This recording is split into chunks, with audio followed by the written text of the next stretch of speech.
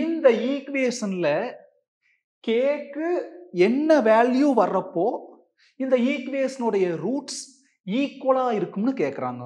பாருங்க, if this equation has equal roots ஈக்குவலா இருக்கிறப்போ கேக்கு என்ன வேல்யூ வரும்?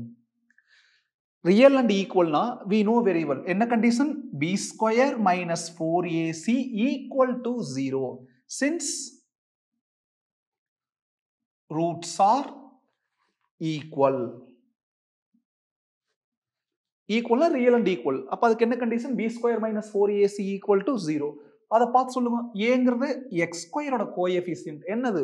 1. bங்கிறது x ஓட கோஎஃபிஷியன்ட் என்ன கொடுத்துக்கிறாங்க?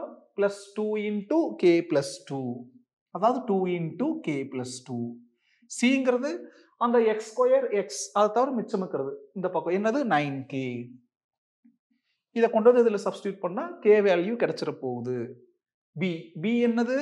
2 into k plus 2. ஒட்டுமொத்த bக்கு ஒரு square, the whole square.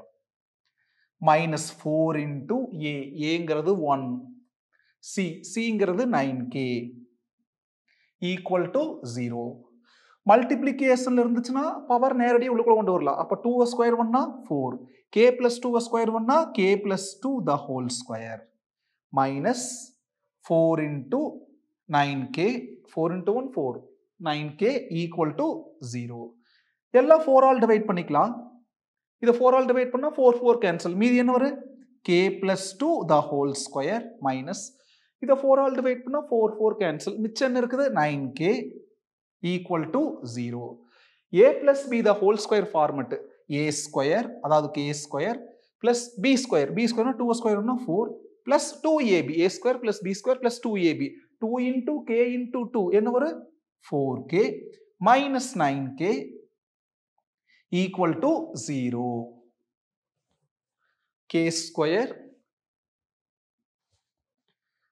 plus 4k minus 9k na minus 5k. Constant என்ன இருக்குது? plus 4 equal to 0. அப்புறம் இதை ஃபேக்டரைஸ் பண்ணலாம். 1 into 4 4. மல்டிப்ளை பண்ணா 4 வரணும். ஆட் பண்ணா k ஓட கோஎஃபிஷியன்ட் -5. அப்போ -1 -4 மல்டிப்ளை பண்ணுங்க +4. ஆட் பண்ணுங்க -1 -4 ஆட் பண்ணா -5. 1k ஸ்கொயர்ல ஆரம்பிச்சா by 1k by 1k. அப்போ k -1 into k -4 equal to 0. அப்போ first factor equal to 0, second factor equal to 0. -1 அங்க போனா +1 or -4 அங்க போனா +4. அப்போ கேக்கு 1ஓ அல்லது 4ஓ வர்றப்பதா இந்த ஈக்குவேஷனுடைய ரூட்ஸ் என்னவா இருக்கு? ரியல் அண்ட் ஈக்குவலா இருக்கும்.